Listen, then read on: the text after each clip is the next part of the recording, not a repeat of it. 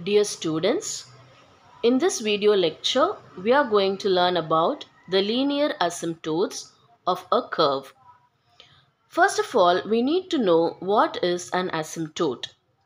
So, if a straight line touches a curve at infinity, it is called an asymptote to the curve. We already know that if a line touches a curve, that line is said to be the tangent to the curve. So in order to define asymptote, we can simply say that the tangent that touches the curve at infinity is called the asymptote. Here we have the types of asymptotes. There are two types of asymptotes in general, that is parallel asymptote and oblique asymptote. And again, under parallel asymptotes, we have horizontal asymptote and vertical asymptote. So what is this horizontal asymptote? If the asymptote is parallel to the x-axis, then it is said to be the horizontal asymptote. And if the asymptote is parallel to the y-axis, then it is said to be the vertical asymptote. An oblique asymptote is an asymptote which is neither parallel to x-axis nor parallel to y-axis. We shall learn this with the help of some examples. Now here we have taken this axis to be x-axis and this is y-axis. And we can see that here we have a curve and there is a line which is approaching the curve, and this line will touch the curve at infinity. And so this line is said to be the asymptote to this curve.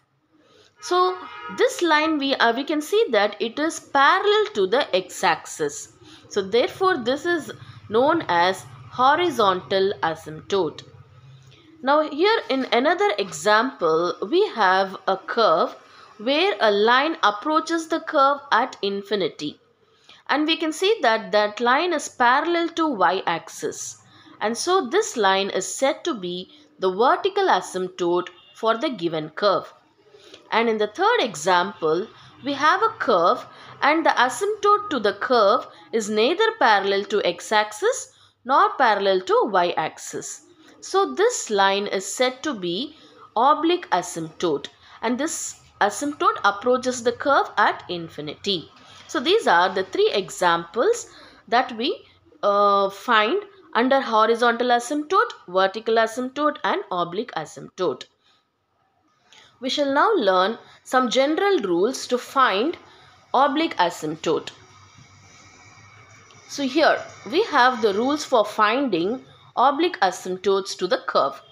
The first step is we have to decide the number of asymptotes to the curve.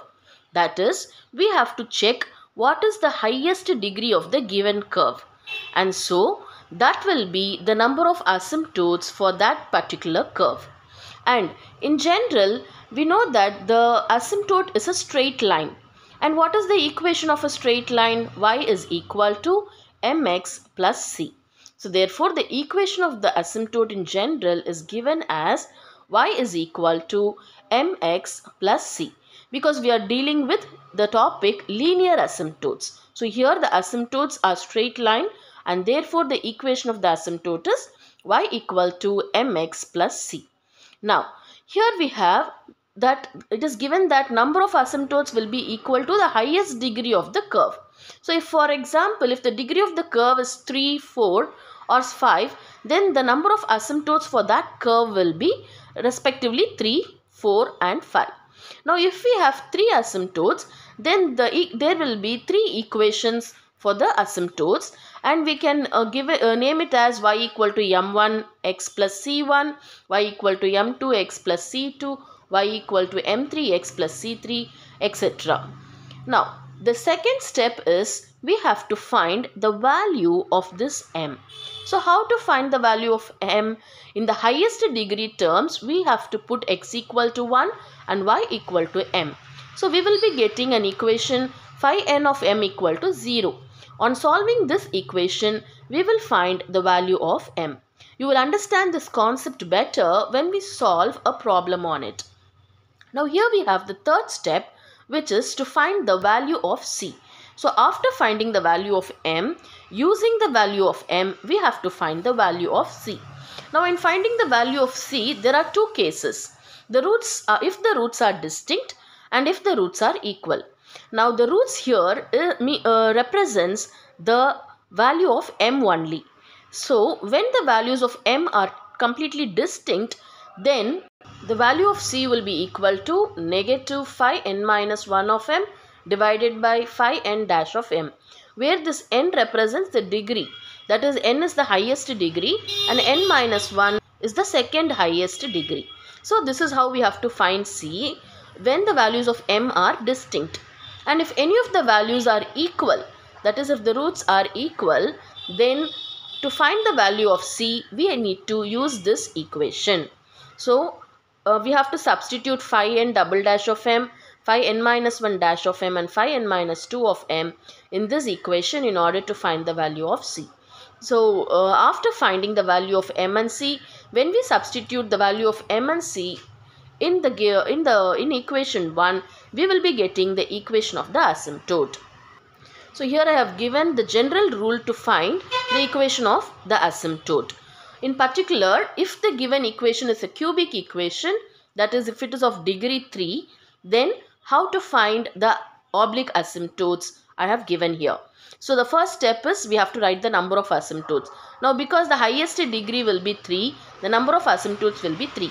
And so we will be having 3 equations here, where we will be having the equation of the asymptotes to be y equal to m1x plus c1, m2x plus c2 and m3x plus c3.